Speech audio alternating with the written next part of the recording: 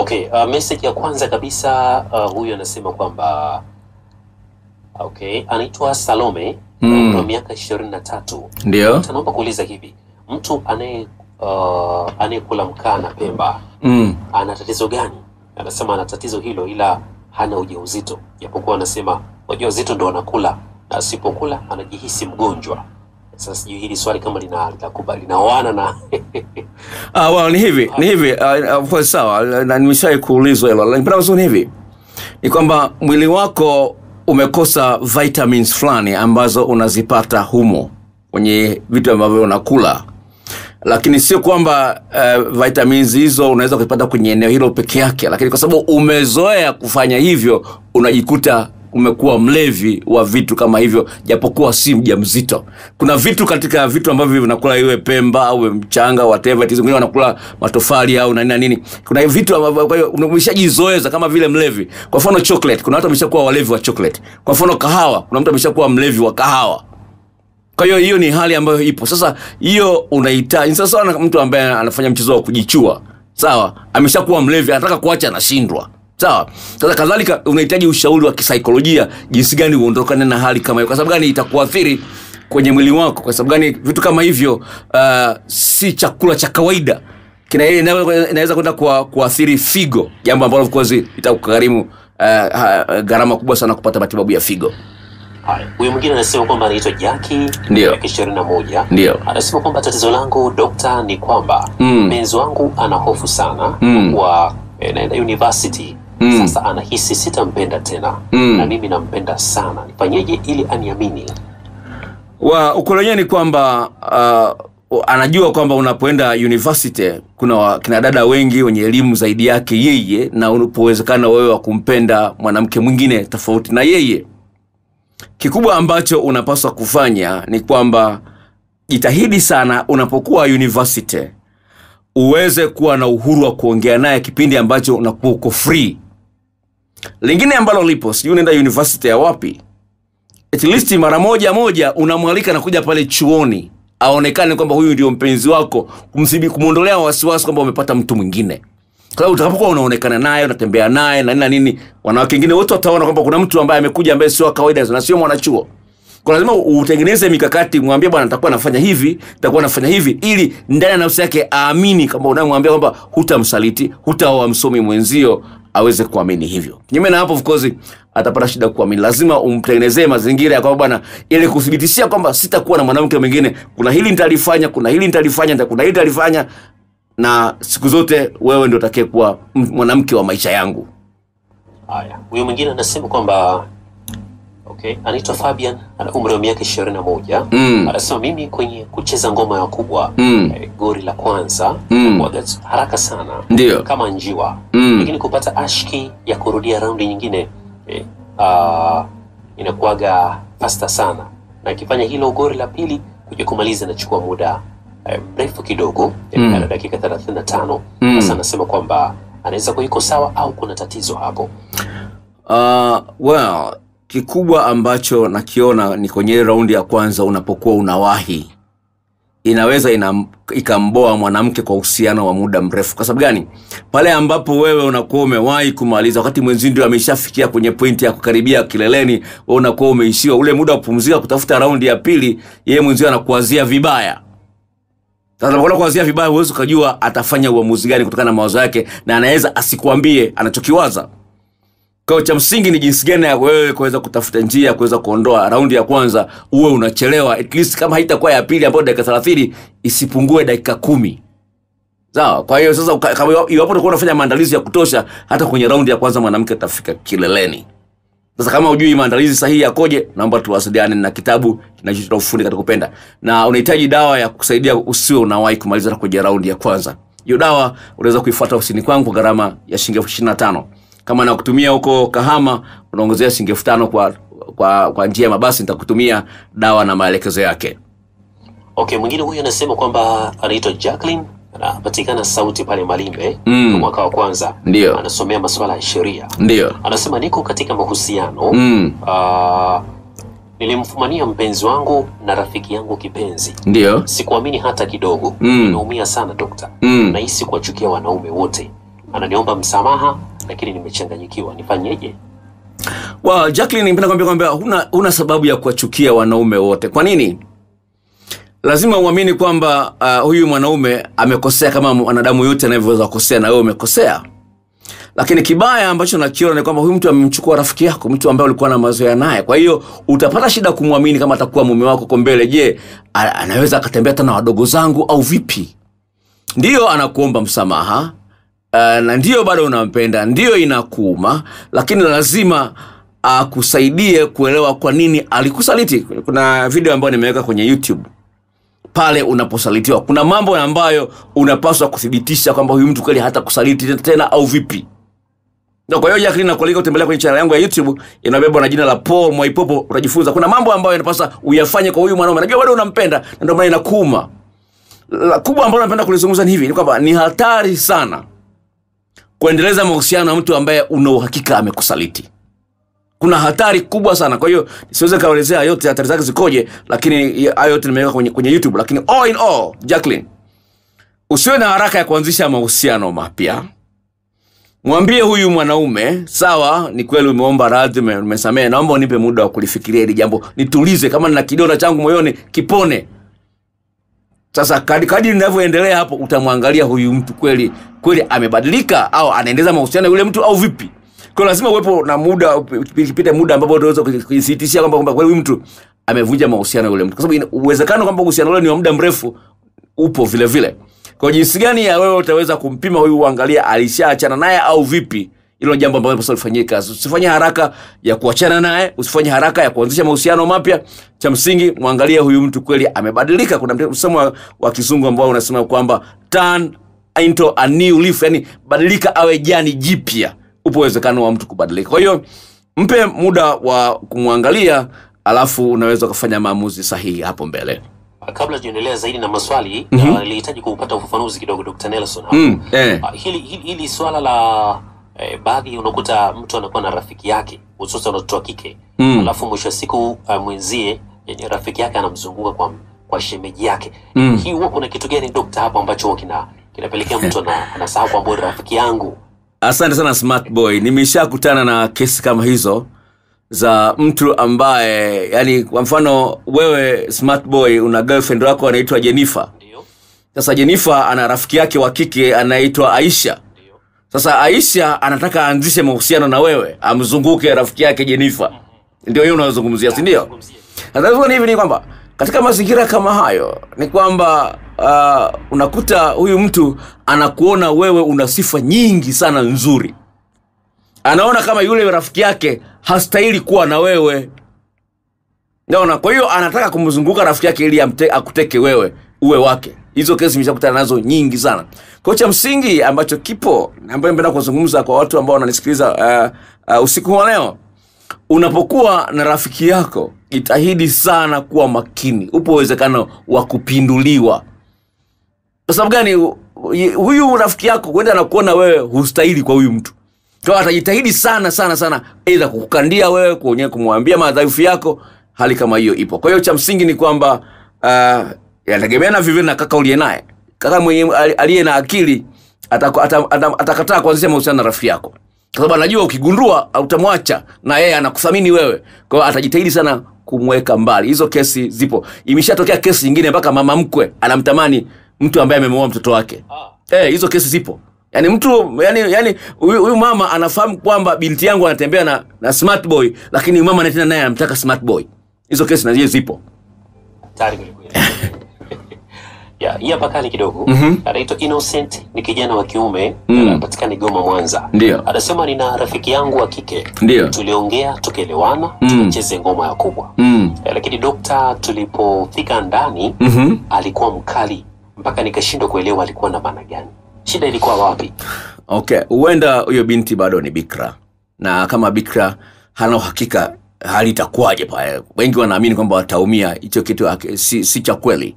Unapata maumivu makali sana. Wanajitisha sana wanawake wengi. Si kweli.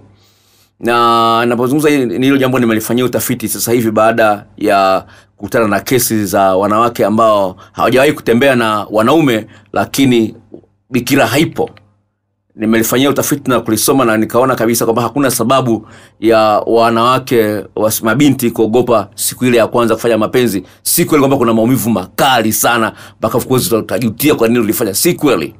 Kwa ni jambo ambalo ningependa kuambia kakaangu, kwenda kwa sehemu kubwa. Mimi mwenyewe nishawahi kukimbiwa na mwanamke guest. Amekubali mpaka guest tumeenda akakurupuka, sisi nimeenda chote akakurupuka akakimbia kaniacha peke yangu guest. Hiyo imeshanitokea. Kwa hiyo ni kitu ambacho kinatokea, ni mtu ambaye hana uhakika. Kwa hiyo naomba msamehe, mpe nafasi nyingine ya pili. Lakini lingine ambalo lipo ambalo ni kutengeneza mazingira ambayo dada anajisikia salama. Anaweza kapata ujauzito. Bwana amelifikiria hilo kwa ghafla likamshtua akaamua kukimbia. Inawezekana kweli sio bikira, lakini akisema nikipata ujauzito au hamjapima. Kwa hiyo hayo mambo lazima uyaangalie jinsi gani umetengeneza mazingira ambayo dada anajiona wewe yuko salama. Okay, huyu anasema kwamba daktari anaitwa Edison kutoka Buhongwa. Mimi na mpenzi wangu nampenda sana na ninampa mapenzi yote. Ila ananiboha kitu kimoja. Mwanaume yeyote akimwomba wakutane hakatai.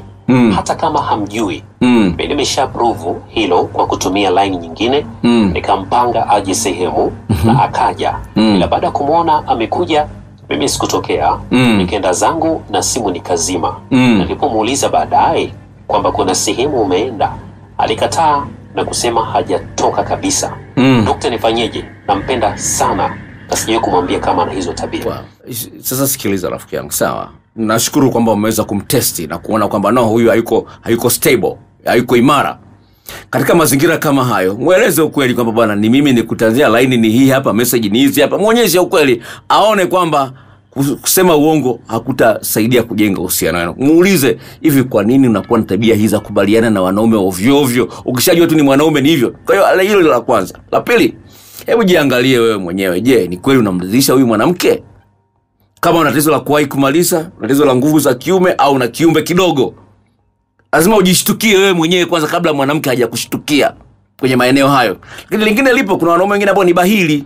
Umtunzi huyu mwanamke, umsaidie huyu mwanamke. Kwa hiyo kumbe yuko na wewe lakini bado anatafuta mwanamume aliye bora kuliko wewe. Kwa sababu tayari ameshakuona wewe una mapungufu, umjali. Kwa hiyo ndio maana nimezungumza katika mada, nimezungumza lazima unapokuwa kwenye mahusiano mpe mtu mapenzi yako yote. Ya kiasi ambacho unafikia mahali unasema kwamba siwezi nikatoa mapenzi zaidi ya hapa. Kwa hiyo kama una uhakika, endelea kusikiza Metro FM, endelea kupa challenge uweze kujifunza jinsi gani ya kumuonyesha mapenzi yako yote mwanaume au mwanamke. Okay, somo nyingine hapa inasikitisha kidogo. Anaitwa Angel kutoka Kirumba. Ana miaka 21. Anasema kwamba nina mpenzi wangu, tunapendana sana na tunaaminiana. Ila cha ajabu, nilipata taarifa kwamba baba yake mzazi ni mchawi hatari. Alikuwa mtumishi lakini kwa sasa kisha staafu. Ila hadi aliwahi kukamatwa wakati akiwa kazini. Niliposikia vile daktari, nimeanza kukata tamaa. Naomba nisaidie nifanyeje? Ningependa kuzungumza, huyo kaka alishatuma hiyo swali hapa studio mara nyingine na hii ni mara ya pili analituma. Napenda nikiri hilo kwa sababu nishawahi kuiona huko nyuma lakini sikumjibu. Ningependa nikwambia hivi. Upo uwezekano mkubwa sana, sio mdogo, mkubwa sana, kwamba ushahidi ulioutafuta juu ya uchawi wa babake ni wa kweli.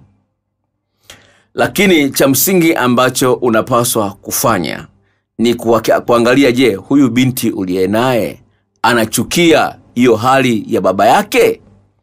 Kama haichukii, tambua huenda na yeye ni mshirika kwenye hiyo shughuli ya ukichawi. Kwa hiyo itakuwa ni hatari kwako vile vile. Ila kama haichukii, basi tambua kwamba ni mtu ambaye anaweza hata akaokolewa, akafuata Bwana Yesu, akawa mtu ambaye anachukia mambo hata ya baba yake.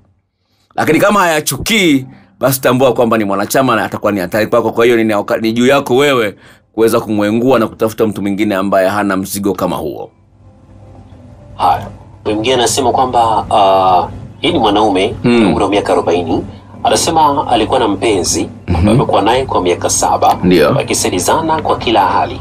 Ilikuwa sasa haeleweki mwenzake. Sasa nauliza hapa kwamba achukue maamuzi gani hasa afanye?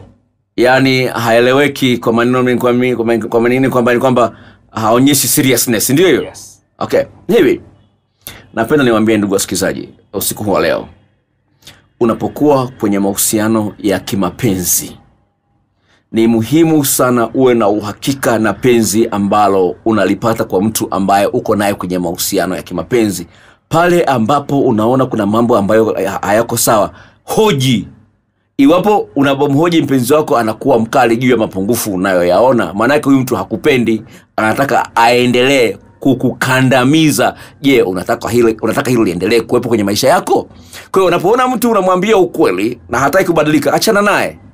Anza maisha yako upya.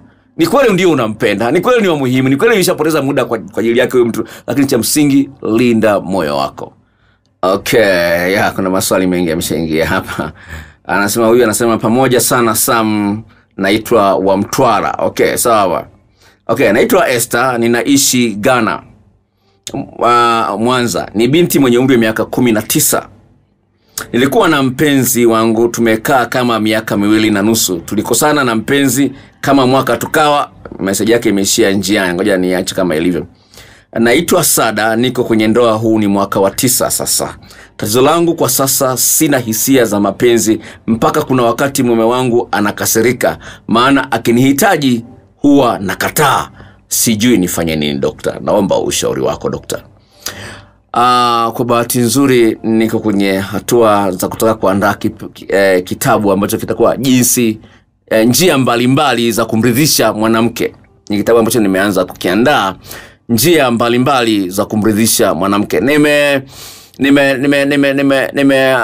Amua kuandika kitabu hicho special kwa ajili ya wanaume kutokana na kesi ambazo zimekuja usini kwangu. Labda nianze na story hii ya kesi ya dada moja kutokea Arusha. Huyu dada ni dada ambaye amekeketwa. Sasa katika historia yake ya mahusiano ya kimapenzi, alishakuwa na kijana mmoja ambaye aliweza kumridhisha sana kwenye tendo la ndoa. Wakawa wamepotezana. Sasa akajikuta kila mwanaume anayetembea naye anashindwa kumridhisha. Sasa hivi ananiambia, "Daktari, yani kwa mwezi naweza nikatembea na wanaume 10. Kutafuta mwanaume wa kuniridhisha nakosa." Akasema, nikamwambia hivi, "Sasa yule ambaye alikuwa anakuridhisha kule nyuma ilikuwaje?" Akasema, "Yule ambaye alikuwa anaridhisha huko nyuma alikuwa na maumbile manene." Alikuwa na maumbile manene, alikuwa ananiridhisha kweli, alikuwa nasikia raha kweli. Lakini sasa hivi nimemtafuta, nimempata, lakini ni mlevi. Kwa hiyo nguvu, ana kiumbe kikubwa ndio, lakini nguvu hana. Dokta, nifanyeje?" Unaweza kuona jinsi gani huyu mtu amehangaika mpaka anasema kwamba kwa mwezi anaweza kalala na wanaume 10, anatafuta mwanaume wa kumridhisha. Sasa nirudi kwa dadangu ambaye ametuma swali hili, kwa jina ameliweka pale, naitwa Sada. Sada, sikiliza. Ili mwanamke afurahie tendo la ndoa, kuna mambo makubwa yafuatayo. La kwanza, lazima uhusiano wake uwe katika hali ambayo ni shwari. Hakuna makorongo, hakuna vurugu. Hilo ni jambo la msingi sana. Iwapo mume wako hakujali, hakusifi, hakupi zawadi za hapa na pale, hana muda wa kukaa na wewe, huwezi ukawa na hamu naye hata kama angekuwa na ufundi wa kutosha kwenye tendo la ndoa. Mwanamke anahitaji sana mwanaume ambaye anamjali na kupenda kuwa karibu na yeye. Hilo ni la kwanza. La pili, iwapo katika uhusiano ulionao kuna historia ya mwanaume kushindwa kuridhisha mara nyingi, labda kama amecheza ngoma ya kubwa mara 5, mara 4 hujaridhika, mara 1 tu ndio umeridhika. Hali hiyo inapojirudia kwa ndoa hii ya miaka 9, inafikia mahali huoni faida ya kufanya tendo la ndoa. Unaona tendo la ndoa kama kero. Ndio hii ambayo imefikia sasa hivi, unasema kwamba nakataa. Sasa ni mwanaume anaweza kafikia na mwanaume mwingine, kumbe huna kabisa, ila basi tu hujisikii. Nikupe story ya kweli ambayo nimekutana nayo, ya dada ambaye imekuwa ndani ya ndoa miaka kama 14. Huyu dada anashuhudia wazi kabisa ni hakuwa na hisia na mume wake. Sawa, kutokana na migogoro ambayo ilikuwemo, lakini akaja kukutana na mwanaume ambaye anamjali. Anasema anashangaa, naweza nikafika kileleni mara 3. Anasema anajishangaa yeye mwenyewe kwamba anaweza akafika kileleni mara 3. Yaani katika wameenda kucheza ngoma ya kubwa guest, sawa, na mchepuko, sawa, mwanaume akapiga raundi 4, huyu dada anafika kileleni mara 3. Anasema najishangaa, nimetokea kumpenda kweli huyu kaka. Unaweza kuona jinsi gani, yani kutokana na jinsi yule mwanaume anavyomjali katika maeneo mengine, nafsi yake imelainika, anajisikia raha kiguswa tu. Yule ananiambiaje? Anasema yani nikimfikiria tu peke yake tunajisikia raha. Yani kumfikiria tu, kumwaza tunajisikia raha. Je, dada yangu Sada, ndivyo ilivyo kwa mume wako? Unapomwaza unajisikia raha? Kama sio hivyo, hiyo inapelekea kweli unakosa ile. Lakini lingine ambalo lipo napenda kulizungumza vile vile. Asilimia kubwa ya wanaume hawana utaalamu wa kumwandaa mwanamke kisahihi kabla ya kumuingilia. Mwanamke anahitaji maandalizi mazuri sahihi yasiyopungua dakika 15.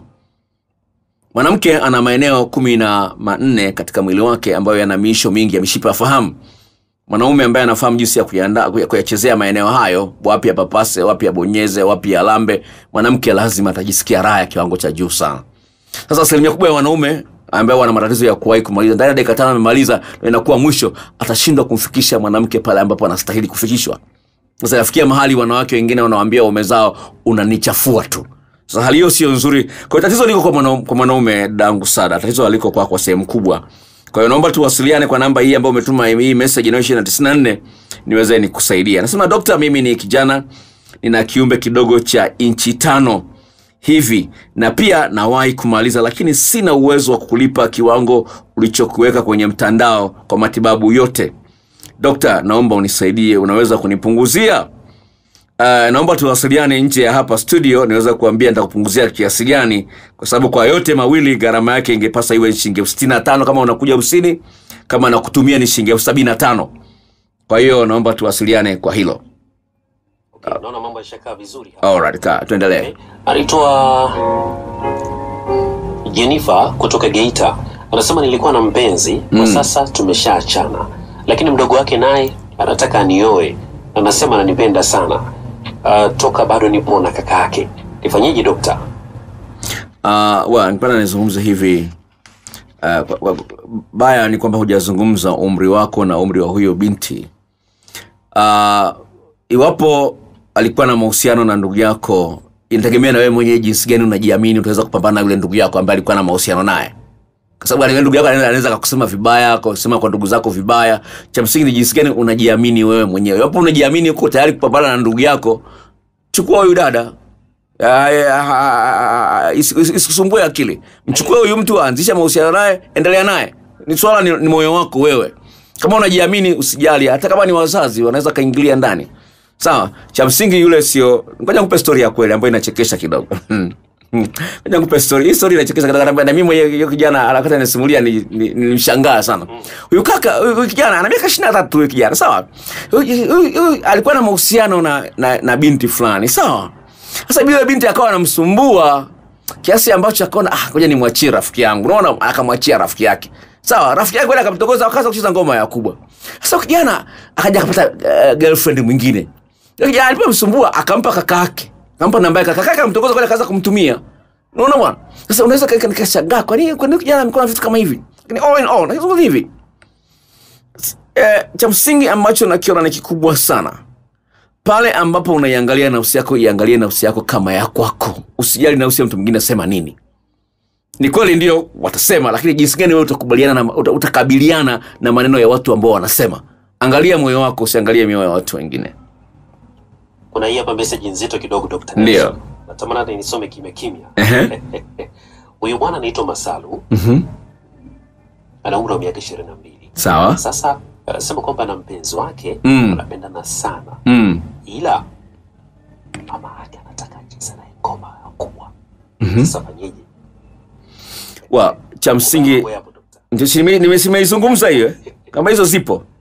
Ni hivi, upasi kuvuka huo mstari. Sawa? Mama yake naomba kabisa yani muone kama vile ni nyoka ambaye anataka kukuua. Sawa? Na huenda huyo mama anafanya hivyo kukupima wewe jinsi gani utakuwa mwaminifu. Kwa hiyo cha msingi mkatishe tamaa huyo mama, usikubaliane naye kabisa. Ndio unaweza kuogopa anaweza kunivurugia kwa mtoto wake, lakini kama anakuvurugia mwache tu avuruge. Lakini cha msingi ni kwamba kaa kwenye mstari ulionyoka. Ukienda kwa huyo mama ni mstari uliopita, unaweza kuletea shida. Hii hatari kweli. Okay, huyu ni kijana mwenye umri wa miaka 22. Anasema, nilipata mpenzi wangu, tulipendana sana. Bahati mbaya nilimwacha sababu ya tamaa zangu za mwili na matusi juu. Lakini bado nampenda sana. Nimejaribu kumwomba msamaha, kakataa kabisa. Sasa naomba msaada, nifanyeje ili turudiane? Katika mazingira kama hayo, rafiki yangu, unachopaswa kufanya, sawa, naomba nikwambie, unachopaswa kufanya katika mazingira kama hayo ni wewe kukaa kimya mpaka yule dada yeye mwenyewe aanze kukutafuta. Makosa ni ya kwako, unayajua, na ni muhimu sana ukubali kwamba umefanya makosa, na kama unavyozungumza unampenda. Lakini all in all, kaa kimya, yule dada aanze kukumisi yeye ndio akutafute, hapo ndio utakuwa nafasi nzuri ya kupata ushindi. Okay. Unasema Dr. Niokoe. Na mpenzi wangu unampenda. Ndio. Japo ananiambia ananipenda hadi mtoto kutimiza tukiwa ndani ya uhusiano. Lakini nikimwambia tuishi pamoja anagoma. Ninapochungiwa nikimwambia nataka kuolewa na kwa shida. Nikitaka mwanaume wa kuishi. Wanda mimi simfai. Well, ni hivi. La kwanza, mwambie bwana, nakupa miezi 3. Sawa? Nakupa miezi 3 ufanye hili na hili. Kama huwezi kufanya na hili na hili, hata ungepiga kelele, ungesema sisi tutajua na nini, sitakusikiliza, maana unanipotezea nafasi ambazo zinajitokeza, ambazo naziona ni za uhakika kabisa, lakini wewe sioni kama ni wa uhakika kutokana na mwenendo wako huu. Kwambia nimeshindwa kukuamini kwamba kweli uko serious na mimi kutokana na hili. Kwa hiyo nakupa miezi kadhaa, kama ni 2 au ni 3, fanya mabadiliko. Ukikushinda usinilaumu kwa uamuzi nitakaochukua. Ofisi yangu iko mjini Mwanza. Namba zangu za simu, of course, labda kama umefungulia, labda nikutajie namba zangu za simu tuwasiliane. Nimeshasuluhisha watu wanakuja, mtu na mke wake, mtu na mpenzi wake, mara nyingi, tuseme mara moja. Toka nimeanza kazi 2006 nimekutana na vitu vingi vya design kama hiyo. Namba yangu ya simu ni 0754 03 99 94 0754 03 99 94. Nipigie simu, niambie nikuambie muda gani mnaweza mkaja, tukakaa tukaongea kwa kirefu sana, ili uweze kupata picha kamili jinsi gani ya kuendeleza uhusiano huu katika utamu wote wa kimapenzi. Okay, Mariam kutoka Maduka 9. Ndio. Sema kwamba nilikuwa na mpenzi. Ndio. Ambaye nilimpenda sana, lakini ilikuja kutokea nikapata rafiki wa kiume. Sasa mwanaume nilikuwa naye alianza kunitukana, kuniambia kwamba natembea na yule rafiki yangu, lakini tulipoachana kwa sasa ananitafuta mwenyewe. Hapo kama anakutafuta mwenyewe na bado unahisia naye, unaweza kumsikiliza, lakini utampa masharti vitu gani ambavyo avifanye ili ziweze kuendelea uhusiano naye. Lakini kama huna hisia naye, yani unaona kwamba no, kutokana na hili na hili na hili na hilo siwezi kuendelea naye, japokuwa yeye ndo ananitafuta na kubembeleza wala nini, no, mkatie kamba. Yani mwambie bwana, samani, nimesha move on na maisha yangu mengine, nimeamua kuishi na hivi na hivi na hivi, sitaki kurudiana na wewe. Kwa hiyo sitapokea simu zako, sitajibu message zako. Aelewe wazi kwamba mlango umefungwa. Lakini kama unahisia naye, basi tengeneza mazingira ya kuendeleza uhusiano na yeye. Okay, so mwingine anasema kwamba alitoka kutoka Mwamanga. Anasema kwamba nina umri wa miaka 26, na mchumba wangu anapenda na nipenda. Yeah. Lakini huwa ana hasira za hapo kwa hapo. Daktari, nifanyeni katika hilo? Napenda kuambia wasikilizaji kwamba hasira ni kitu kibaya sana. Ni kitu ambacho kinahatarisha maisha yako. Ni mtu ambaye anaweza ataka kuua. Sasa unachopaswa kufanya katika mazingira kama hayo ni kumweleza wazi, bwana umekuwa ni mtu wa hasira, lakini naomba ujitahidi kunisaidia kukuona wewe sio tishio kwa maisha yangu.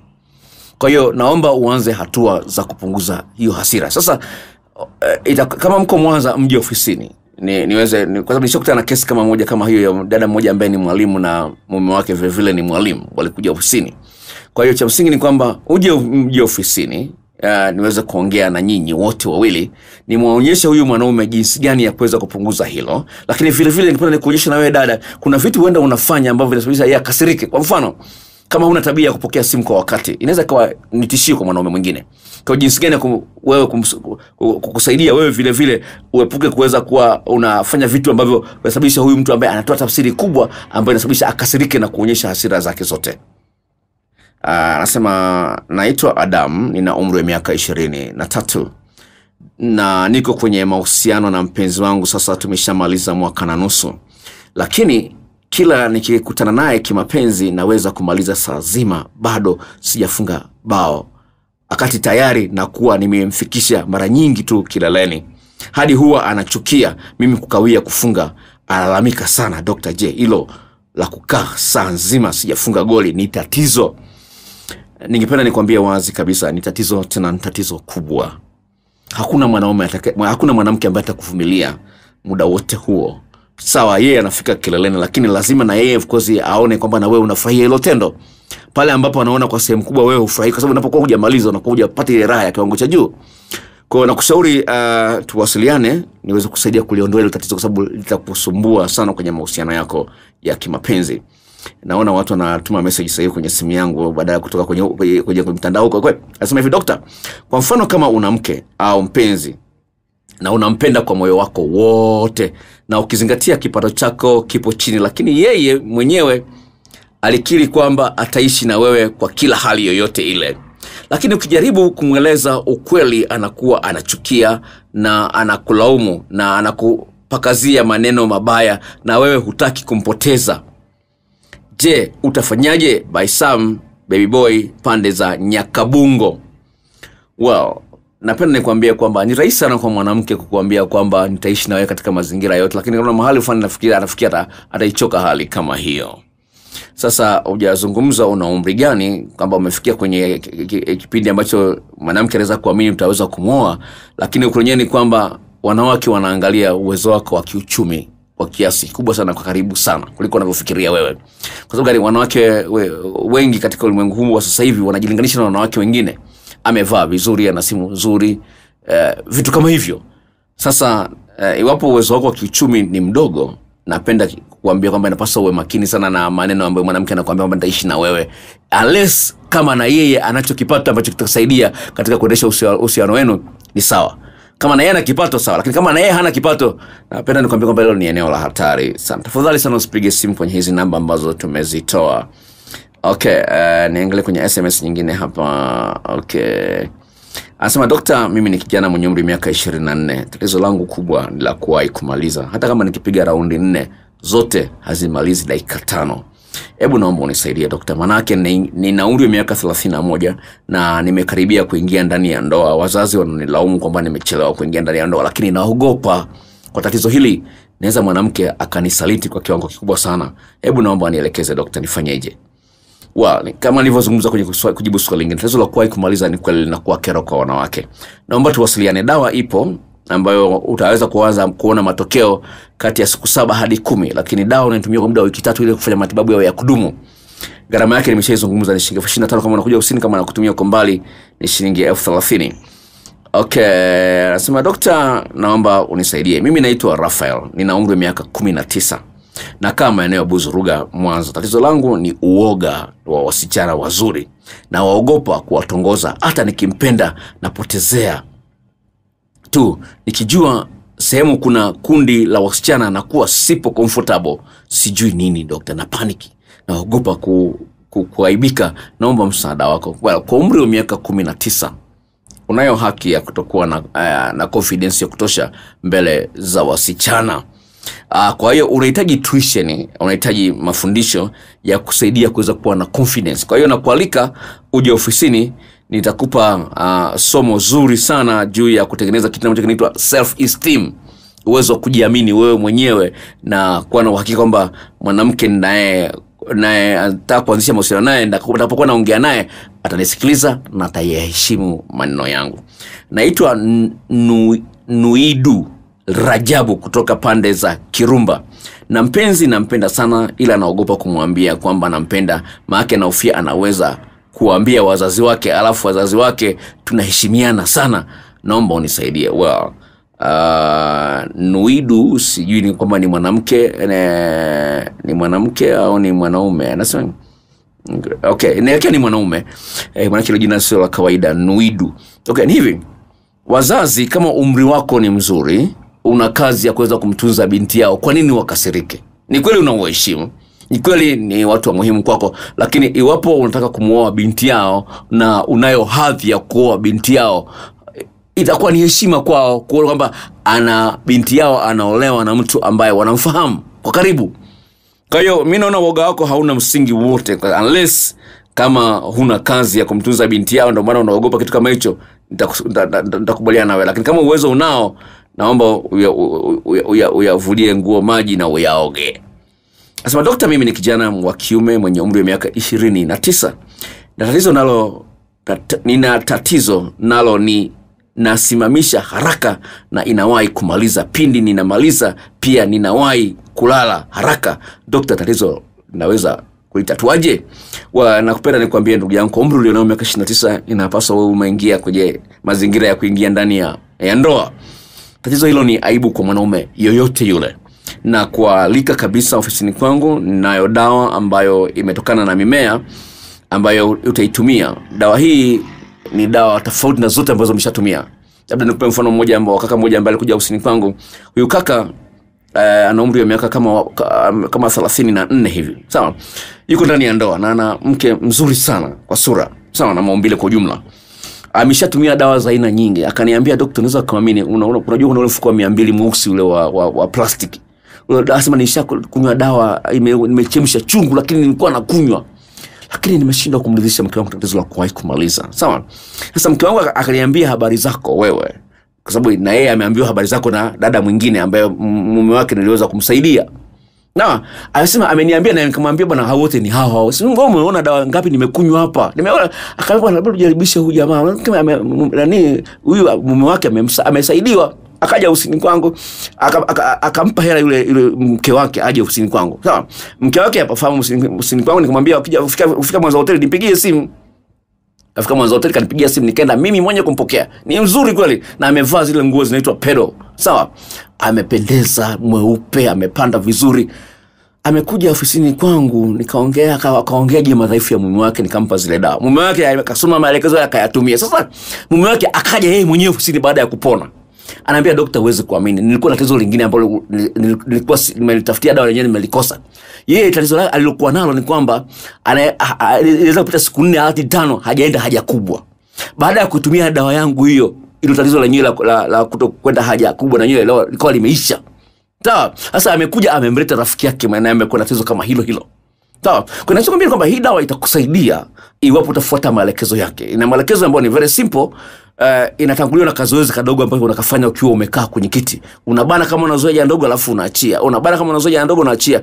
Alafu unalamba hiyo dawa, ni kwenye fomu ya unga. Sawa? Ukilamba inafanya kazi vizuri zaidi. Sawa? Kwa hiyo dawa na kualika, gharama yake nimeshaizungumza hapa studio, ni shilingi 25 kama unakuja usini. Kama unakutumia kwa mbali unaongezea shilingi 5000 inakuwa 30. Inakuja na maelekezo yake yote. Alikwambia utoe, akiamini utatoa, muendelee kucheza ngoma ya kubwa bila kuwepo na kizuizi chochote kile cha ujauzito. Cha msingi ni kwamba iwapo unaamini ujauzito huu ni wa kwake na haja kutunza, lakini angalia historia ya uhusiano wenu kwa ujumla. Ni kweli alikuwa na mapenzi ya kweli kwako? Usiangalie tu ili kosa yeye kukwambia utoa ujauzito, lakini angalia katika historia nzima ya uhusiano wenu hata kabla ya ujauzito. Ni kwamba mapenzi aliyokuwa anakupa yalikuwa na utamu, yalikuwa na uzito ambao unauhitaji. Kama historia ni nzuri, basi msamehe kwa hili. Na iwapo unaona kwamba ana uwezo wa kutunza na mtoto na nini, msamehe kwa hili, kubali kuendelea naye. Yaani mwanadamu amekosea, endelea naye, mpende na endeleza mahusiano yenu. Tupate burudani, tunyamaji kidogo alafu tutaingia kwenye ngwe nyingine ya mwisho.